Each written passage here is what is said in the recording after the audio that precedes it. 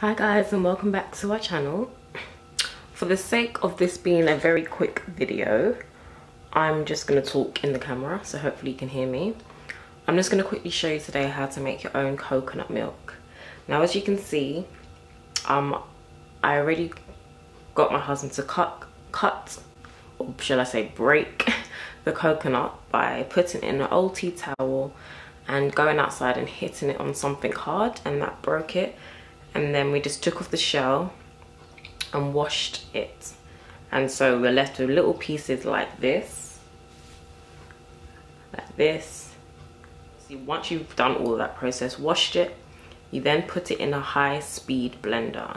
Now the reason why I'm saying high speed is so that it can really blend it well together. So I'm literally just throwing in all these pieces. You can break them up if you want,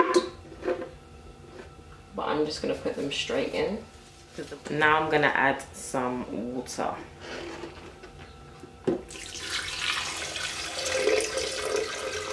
Now if you want, you can add more water.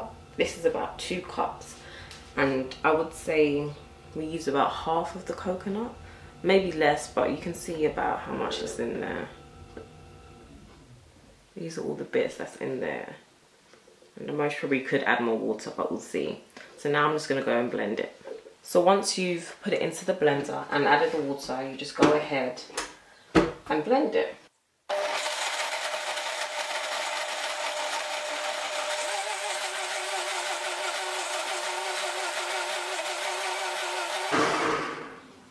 So I literally blended it for about 40 seconds.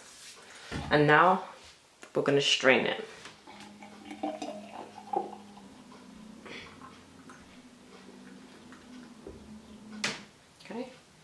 Transferred it into this. So now I'm going to wash this out, because this is where I'm going to strain the milk into. So now that I've strained it and I've got everything I blended and the blender, I'm going to get my muslin cloth. Now this is a cloth that you can buy from the market. It's like this. It's got very small holes in it. I add all of the milk. Can you see it's quite thick, so I can add some more water. All of the milk into there, and use a spoon to just get all of the milk out. So while that's dripping, I'm going to wash this, because this is where we're going to store it though. So once I've pressed it enough, and I'm going to need my hands, hopefully you can see this. Zoom out a bit.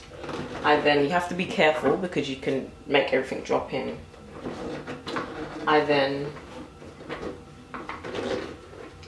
Hopefully you can see, I'm slowly lifting it off, and I'm using these 2 hands to hold the cloth so it doesn't drop.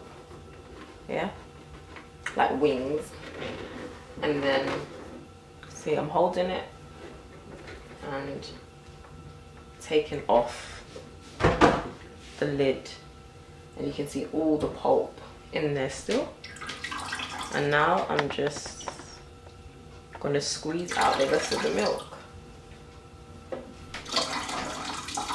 This beautiful pulp that you can use for your dishes. Hopefully you can see that. It's all that's left in here. And you also have your milk. Creamy homemade coconut milk. Now, like I said, you can add more water if you want to, but this was a good amount for me. You can actually use this as a rinse. All you do is put this in the fridge to make it cold, and then you can use it as a last rinse to get. You can also add these milks to your deep conditioner mix. So instead of using water, which I'll leave a link to, instead of using water, you can use a milk as the base, and then blend up your avocado, your banana, and that will be a good deep conditioner as well. So thanks for watching. Bye.